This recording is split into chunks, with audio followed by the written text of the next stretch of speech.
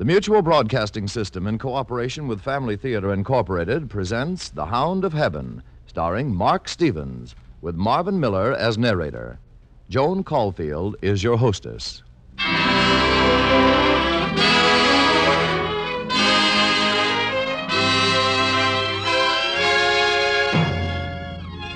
More things are wrought by prayer than this world dreams of.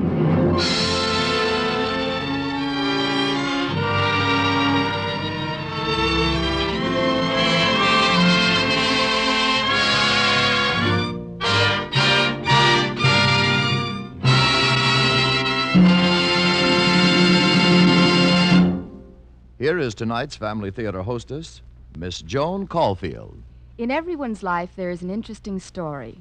A story that tells not only what has happened to us, but a story of our doubts and hopes and desires, our personal life story. And in each one's life, there is a reaching out, a seeking for happiness. All of us long for the joy that comes from friendship and kindness and love, and we all seek for peace and understanding. It would be a better and more wonderful world if every family could find true love and understanding. Yes, they should be in every home, and they can be, because we have the most wonderful and powerful help to happiness.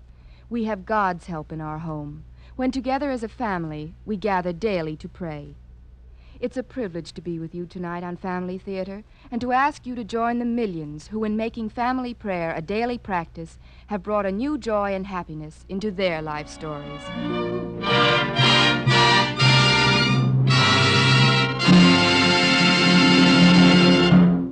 Joan Caulfield will return to the microphone later in the program.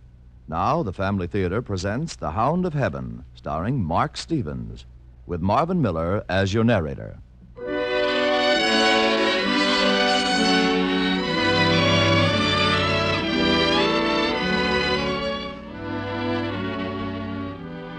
I fled him down the nights. Yes, you fled him. You eluded him. I fled him down the nights and down the days. Yes, you twisted, turned, tried to escape him. But did you ever really escape him?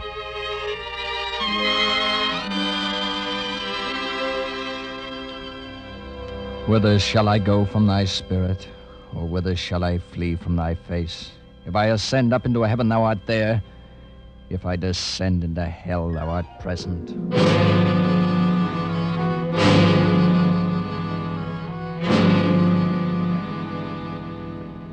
His name was Francis Thompson, and of all the lonely and obscure men who lived in London that year of 1887, none had made his bed in hell more surely than he. For him, each night was a lying down in hunger and fear, each morning a slow awakening to pain. Here, you there? Get up. Oh, no. Get up, I say.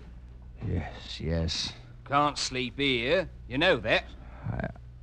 I know. I'm sorry, officer. Get along with you, then.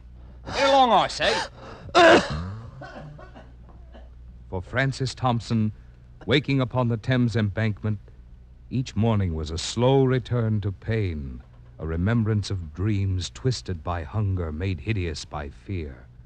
Dreams of delirium, shot through with dying stars and the river's mist, that always had their ending somewhere at the broken edge of the world, with the nightstick prodding his chest, the agony of waking to another day.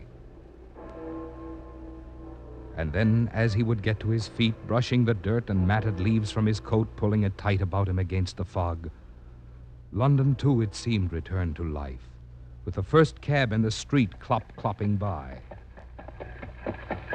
The first mackerel peddler crying his wares,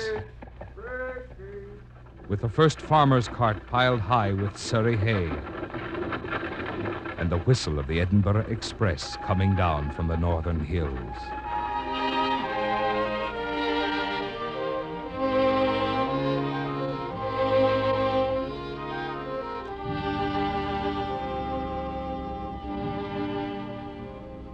As he awoke, London awoke with him, and they faced each other at the beginning of the day, the man of bone and flesh against the city of stone, the man with the tired heart driving his broken knuckles against the stone, which never yielded.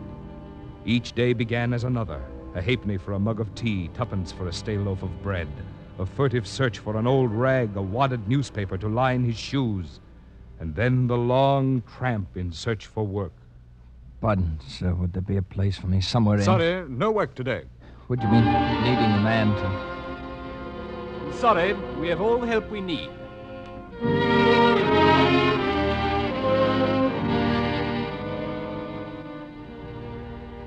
Unemployment, Francis. Unemployment. It's the scourge that can lash a man's spirit. It's a cross, a contradiction of economies that hangs heavily upon the shoulders of people like you, Francis. So you've got to keep walking, keep searching. Maybe somewhere you'll find work. You can't stop now to rest.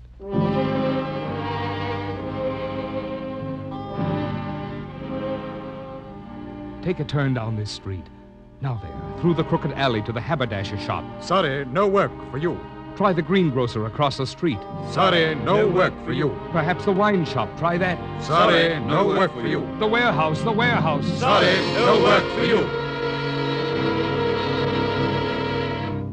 Sorry. No work for you. Yes, Francis, the day is over. The long tramping from door to door. Huddle there in the darkened doorway and take your rest. There will be no bread for your hunger tonight, no roof above your head, and there will be no drug to soothe the madness in your throat and brain. Lie in the doorway, take your rest. For tomorrow's another day, and if you live, there'll be more miles to walk. Death comes slowly to the afflicted, so you cannot hope for much tonight. What's that? A drum, perhaps. It could be the failing beat of your heart. No, it's not that. I hear it often. It stops, then it begins again. Your imagination. No, it's like footsteps, as though someone were following me. Don't be silly. Try to rest. No matter where I go, I hear them. They follow me always. It's the drug, Francis. You're craving for it. Try to get through this night, and perhaps tomorrow you'll find work and money, and then you can buy it. It's not the drug or my imagination. They are footsteps, and they follow me wherever I go. I'm like a man with hounds crying after him, a hunted thing in a swamp, and I hear those footsteps night and day. I hear them. There, you hear them. I hear a drum. I hear my heart beat. Wait. It is footsteps, all right. Someone approaching the doorway.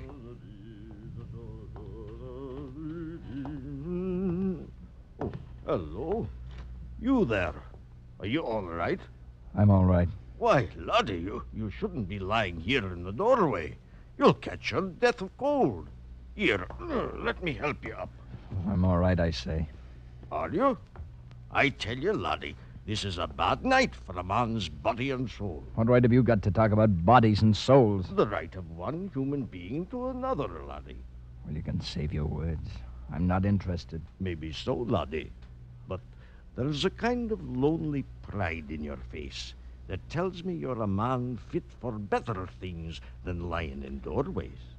Look, my friend, you mean well, and for that I thank you, but I'm sick, I'm tired, I'm hungry. Oh, lad, I know you're sick. I know you're alone. That's why I'd like to help you. What do you mean, help? I want you to come home with me. My name's McMasters. I'm a bootmaker by trade, and I can put you to work if you want a job. Work? You'll owe me nothing, lad, nothing at all. But why should you do this for me? Oh, why shouldn't I, lad? If the situation were reversed, it's you who would be reaching out your hand to me. This way, it's my good fortune. Here. Come along now, lad. It's a warm bed for you tonight, and a good day's work in the morning.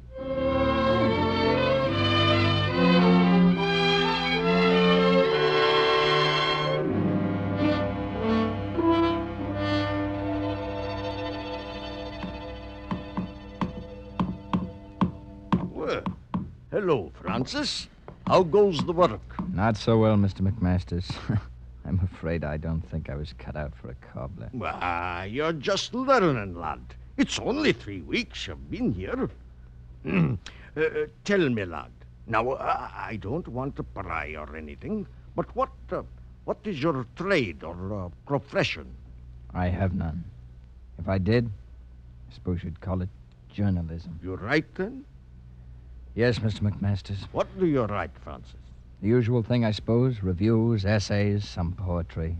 The sort of things that never sell. Here, lad, try some of this tobacco. It's an Irish mixture. Thanks. Light? Mm-hmm. Where did you go to school, Francis? Shaw. It's about 4 miles from Durham. You were studying? I wanted to enter the priesthood. I failed. Oh, I'm sorry. It's strange when you come to think of it. I'm 28, you know. You'd think that in 28 years a man would be able to win one victory. You'd think that. But it isn't true. After I was rejected for the priesthood, my father sent me to Manchester to study medicine. 6 years, examinations every 2.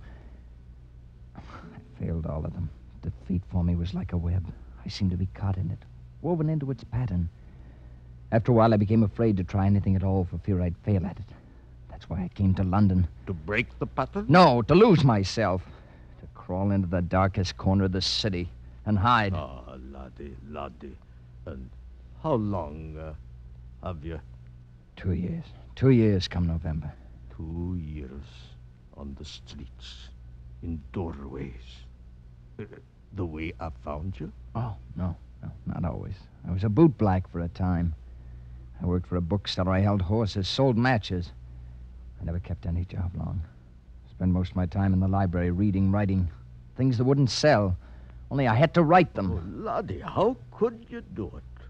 How could you live? You're not a fighter. You weren't made to walk the streets and fight the city the way you've had to.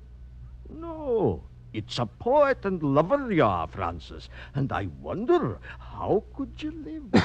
How? I don't know. Maybe it was because I prayed. I'd say that. Only sometimes there was even no belief in my prayers. And I felt as if God were not listening to me. You see, living the way I did in hunger, a disordered nervous condition, loneliness, you can't think clearly sometimes. You doubt your own mind's power to think.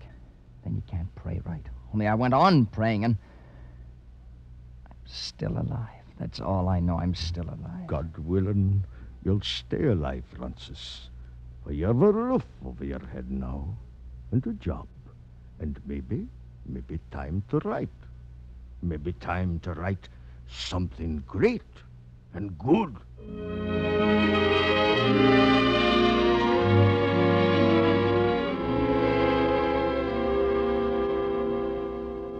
It would be pleasant to be able to say that Francis Thompson settled down to an ordered life and turned out a great work of literature, that he rewarded his benefactor in some generous way. But the facts are quite different. Thompson was useless around the cobbler shop. He was willing but clumsy and inefficient. He scribbled verses when he should have been working, and his few earnings were spent to satisfy the craving for opium which constantly tortured him. He spent 3 months with McMasters, and then one day he disappeared. McMasters waited for him to return that night. He waited many nights as the autumn months passed into winter. But Francis Thompson never came back. Of the many unfortunates McMasters had befriended and given jobs, Thompson alone proved a disappointment. He was my only failure, McMasters wrote. He was my only failure. Here, you. Where do you think you're going? Huh? Oh, what? You stay away from that church. There's other places for tramps. I wasn't going to do... Drunk. Dirty. Going to crawl into the church where it's warm, eh? Thought no one would see you. Go on. Get on your way. The church? Yes. Get along, I say. Yes. There's where I can go. Here, you come along with me. I'll take you to a place where... Here! You come back! You'll go inside for this! Resisting the laws of penal offense. Obstructing an officer performing his duty. Lord have mercy upon us. Lord, have mercy upon me. Christ have mercy upon us. Christ, have mercy upon me. The Lord have mercy upon you, Francis Thompson. Have mercy. Upon your weaknesses and failures. Have mercy. And through you on all the poor and broken who walk in the city streets. Help us all, O God. From the city itself, from the cruelty of stone and the horror of the pavement. Defend me, O God. From the almshouse and prison, from the makeshift bed in the doorway. Defend me, O God. From hunger in the day and wakefulness at night. From the torn coat and the broken shoes. From the stares of pity and the stares of contempt. Deliver me, O God. From the man whose hand is against us, from his anger in his clenched fist, from the sudden blow against the mouth. Deliver me, O God. And give us this day our daily bread. Give me this day my daily bread. But more than the bread alone, O God, give us the strength to earn our bread. Hear me, O God. Christ have mercy on us. Christ have mercy on me. Time to go, Francis. The church is empty. The sexton's putting out the candles one by one. I cannot go. If I leave, I'll forget how to pray. You must. Where? Somewhere. A doorway, perhaps. There's that grain warehouse in Cock Lane. If you could force a window. Oh, the rats. Well, there's always the embankment. It's snowing. Then what? I don't know. Perhaps this is the end of all my running. Death. Death comes slowly to the afflicted. But not to me. A loaf of bread, a mug of coffee, 3 or is it 4 days? The dizzy spells, fever, the cough. No, it can't be far off, even to me. Do you want to die? Do I want to live this way? Do you not know, Francis, that while you live, your body is the temple of God? God doesn't live in me. God is perfection, health, and beauty. Can God live in a broken body and a mind that doubts its own reason? No, I lost God sometime I left the cobbler's shop. I lost him somewhere in the alleys of East Cheap. But has God lost you, Francis? What? Has he lost you? But if I deny him, how can he find me? Listen. Do you hear that? The footsteps. The footsteps of the Hound. Do you remember, Francis? The footsteps. Yes. Yes, they always follow me, but there's something inside of me. Oh, God, forgive me, some fear, some dread that keeps me running from these footsteps!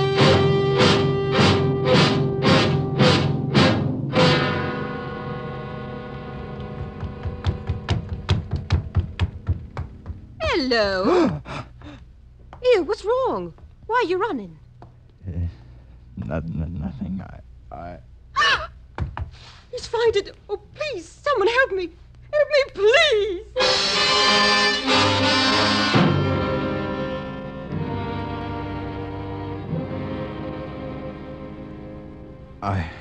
There. It's all right. What happened? You've been quite sick. Sick? Don't you remember? How long have I... 3 days. Don't you remember at all? You was running along the street and you felt it. Yes, I remember now. And you were the girl that... I brought you here to this boarding house. But I tried to find out who you were, what your name was, but there was nothing in your pockets to identify you except this book. It had Francis Thompson written inside. Yes. I didn't know where you lived. If I'd have known, I would have... Doesn't matter. I have no home. I've been sleeping outside on the embankment anyway. Oh, no. I'm afraid I've put you to a lot of trouble. I think I'd better... But you can't go. You're sick. The doctor said you must rest and eat. He said you was dying from starvation. You called a doctor? I had to.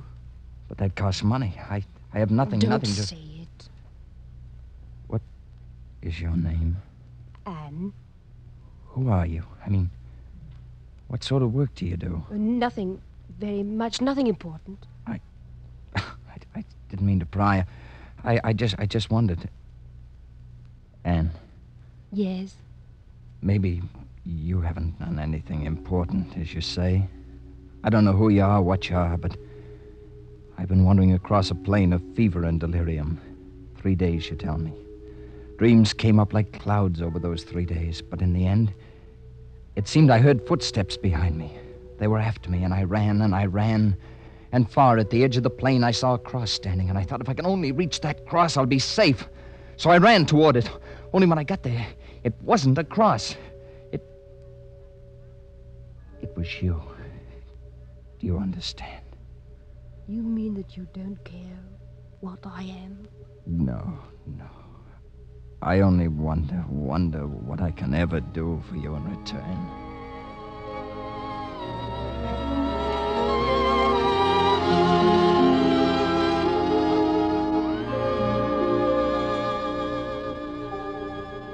And so, through the kindness of a complete stranger, an outcast much like himself, the healing of Francis Thompson began. To him, this girl gave of the little she had, food, clothing, encouragement, but more than that, an ease from loneliness. To her, he gave things unknown in her life, tenderness and reverence and respect. And then at last, Francis Thompson began to write.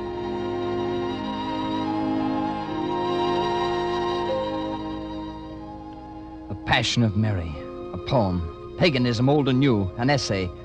2 things finished, actually finished. It's hard to believe that I had the power, the sheer mental power to work them through.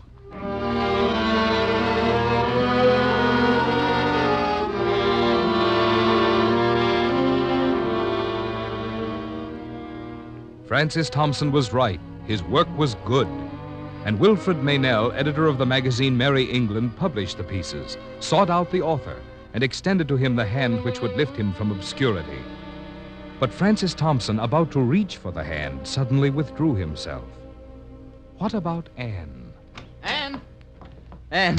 Yes, Francis? Anne, I sold them to Mr. Meynell, and Anne, he's interested in me. He wants me to come and live with him, to do my work at his home, and... he wants us. Us? Yes. You see, I told him we were to be married and that I would come only if you'd come with me. No. I want you to marry me, Anne. Don't you understand? Yes, I understand. But you're a great writer, Francis, and you got the chance now to get away from this, away from the streets, and be with the people of your own kind. No, Francis.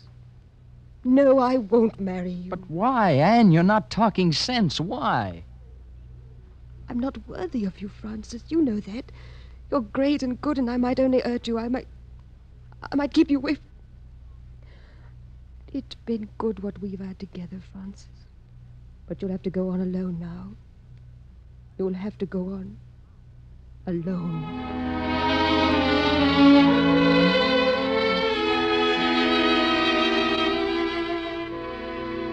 And so the girl who had lifted him from the streets vanished from his life. All that day he searched for her, all the next and the next, but she had disappeared. He turned away from the extended hand of Meynell in his search for her, and days passed into weeks, weeks into a month, and 2 months, as he tramped the mighty labyrinths of London, but he never found her. Among the millions of faces he looked into, none was hers. And then at last one day, sitting on a bench in Covent Garden, barren from the grief that had drained him, he heard the familiar sound of footsteps. Francis? Yes. She's gone. You'll never find her again. I know. Now there's nothing left, nothing but the footsteps. Do you hear them? I hear them. Think back, Francis. Isn't it strange how each time you've cried, each time the horror of life has risen up to crush you, you heard the footsteps? Yes, each time I've lost the sense of God, I've heard them. Only in those times? I would begin to hear them faintly when my faith grew weaker in my prayers. And at last, when I'd lost the sense of God, they beat like thunder in my ears. As they are beating now? Yes. And as they beat the night Anne came to you? Yes. And the night McMasters found you? Yes! What are you driving at? Don't you know? Think, Francis, think. Is it possible you could touch God by the hand and not know it? The Hound of Heaven. The footsteps of God in Charing Cross. No matter where I fled, they followed. Down the nights and days, the twisted lanes and passageways of all London. Down the years and months and days they followed. God's love pressing in on me when I denied him. God's love hounding me through the swamp's despair. God who wouldn't let me go, even though I denied him. God looking at me out of her eyes and touching me with her hands. Yes, I know now. I know these footsteps. Then search out your soul, Francis, and put what you find into words.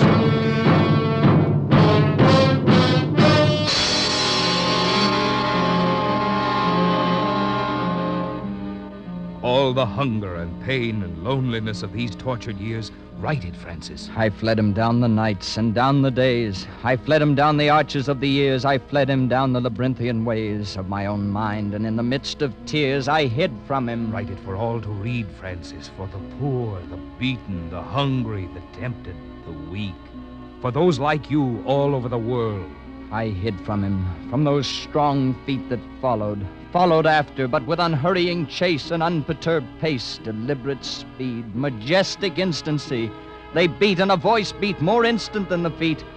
All things betray thee, who betrayest me. Put into words the streets and the sleepless nights, the cold sweats and the agony of thought. Put Anne into them, for you will never find her again. And McMaster's. And put the losing of God into words, the awful loneliness. For, though I knew his love who followed, yet I was sore adread, lest, having him, I might have not beside. And Francis, put into words the joy that came when God had found you once again. And past those noised feet, a voice comes yet more afleet. Our fondest, blindest, weakest, I am he whom thou seekest. Yes, put all this into words, Francis, that others may draw courage from them and find their way to peace. For it is you, Francis Thompson, who went down to make a bed in hell, but found God's love and mercy following you, even there.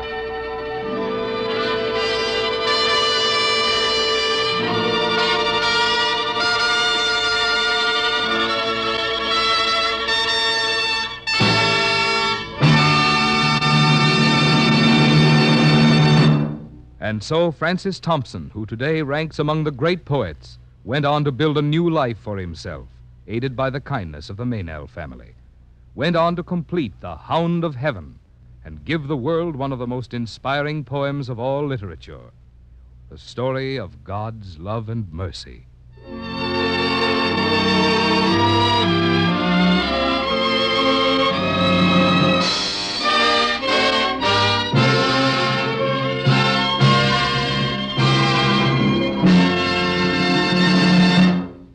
Family Theater has presented The Hound of Heaven, starring Mark Stevens, with Marvin Miller as narrator. Now, here is tonight's hostess, Joan Caulfield. There are many influences that in one way or another can turn or shape our way of life. But the most important influence in our lives is love of God. It's the basis of our love of neighbor and the inspiration for our tolerance, for our faith in fellow men. It gives us the sublime power to rise above petty difficulties and differences. And it brings to our homes and to our children a true appreciation of the purpose and meaning of life. And the simple expression of our love of God through family prayer brings the most wonderful blessing on our homes, because a family that prays together stays together. Before saying goodnight, I'd like to thank Mark Stevens for his performance as Francis Thompson and narrator Marvin Miller. Our thanks to Frederick Lipp for writing tonight's play and to Max Ter for his music. This production of Family Theater Incorporated was directed by David Young. Next week on Family Theater, the star will be Bob Hope in T formation, and your hostess will be Joan Leslie. This is Joan Caulfield saying good night and God bless you. This series of the Family Theater broadcast is made possible by the thousands of you who felt the need for this kind of program, by the Mutual Broadcasting System, which has responded to this need. Tony Lafrano speaking. This is the Mutual Broadcasting System.